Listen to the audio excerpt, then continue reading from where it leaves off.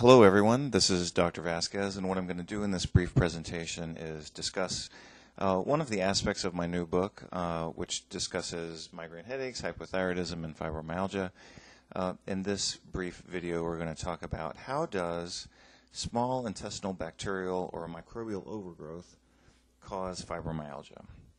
Obviously, there are more details in the book than I can express here in a short video, but for those of you who are interested in this topic, I will review what I consider to be the most important four considerations in the microbial etiology of fibromyalgia. In my last video on fibromyalgia, I reviewed the earlier 1990 American College of Rheumatology criteria for the diagnosis of fibromyalgia. This required the finding of at least 11 out of 18 tender points by physical exam.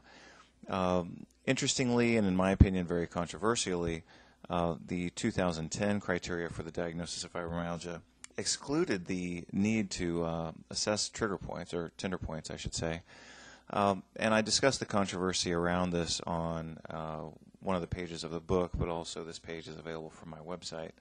And then I go on to review and summarize the current criteria for the diagnosis of fibromyalgia. So if you're interested in those diagnostic criteria and considerations, obviously you can access this page from the book. This is available on my website for free. So what I'll do very briefly here on this page is show you my top 4 reasons for believing and understanding that microbial overgrowth of the small intestines is the ultimate cause of fibromyalgia. First of all, gram-negative bacteria, which are a very common type of or class of bacteria in the intestines. Gram-negative bacteria produce something called endotoxin, also called lipopolysaccharide, commonly abbreviated as LPS. This causes a low-grade systemic inflammation. It also causes increased intestinal permeability, and it also causes mitochondrial and muscle impairment, and this has been shown in clinical trials with humans. It also increases sensitization to pain. So when we look at the clinical picture of fibromyalgia, we often see low-grade inflammation, we see mitochondrial impairment, we see muscle fatigue, and we see that these patients have heightened sensitivity to pain. A lot of times this is described in the neurophysiologic literature and the neurology research as central sensitization, but I think we could look beyond that finding to try to understand why that finding exists. In my opinion, bacterial endotoxin is one of the major triggers of that phenomenon. Number 2 on my list is bacteria-produced D-lactic acid.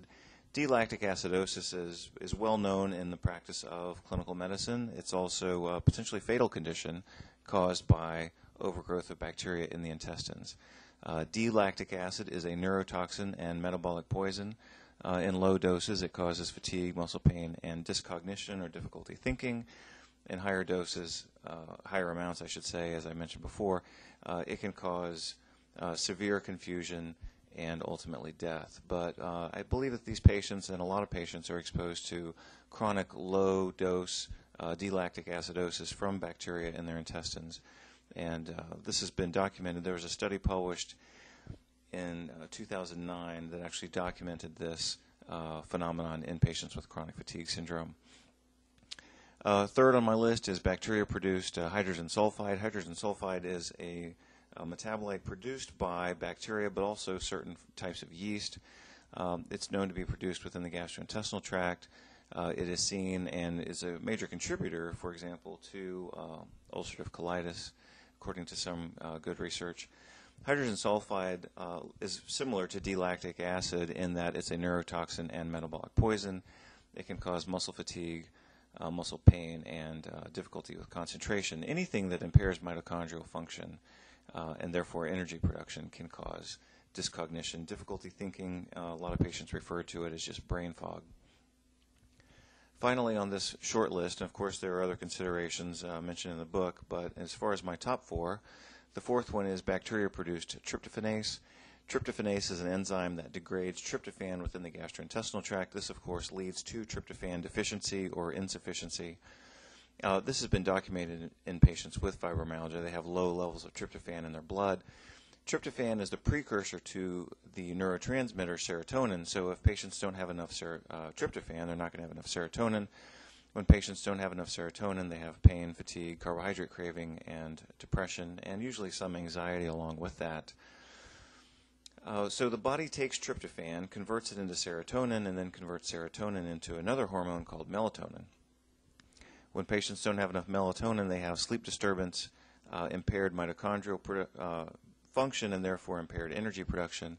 They have increased oxidative stress because melatonin is a physiologically and clinically important antioxidant, and it helps to protect mitochondria. So if there's not enough melatonin, patients could be expected to have reduced ATP production, reduced mitochondrial function, and increased muscle fatigue. And indeed, those are things that we see in patients with fibromyalgia. So this is just kind of the tip of the iceberg, so to speak. But I think that these 4 considerations that I've reviewed right here certainly provide some scientific substantiation for the microbial etiology of fibromyalgia, or in other terms, how bacterial and microbial overgrowth of the small intestines can lead to the clinical picture that we describe as fibromyalgia.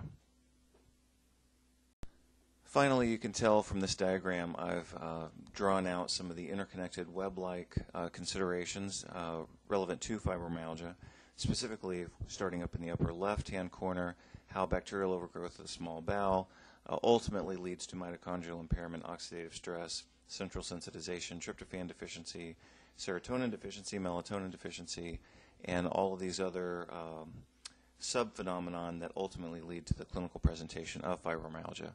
These patients have chronic pain, muscle fatigue, sleep disturbance, some combination of anxiety and depression, neurocognitive dysfunction, and often they have environmental intolerance as well, because the lipopolysaccharide from gram-negative bacteria impairs the cytochrome P450 pathway, so that these patients are unable to metabolize and detoxify chemicals that they're exposed to.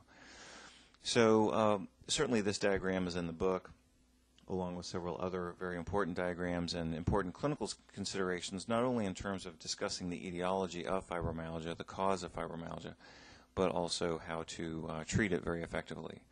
So if you're interested in this topic, whether you're a doctor or a patient, I think that you'll find the investment of $25 for this book to be well worth your time, and I hope that it helps you deal with fibromyalgia in whatever way that you do, whether it's as a patient or as a clinician helping other patients. Thank you for your interest in this topic, fibromyalgia, and its accurate clinical diagnosis. You'll find this and much more information reviewed in my new book called Migraine Headaches, Hypothyroidism, and Fibromyalgia. This book was published in 2012.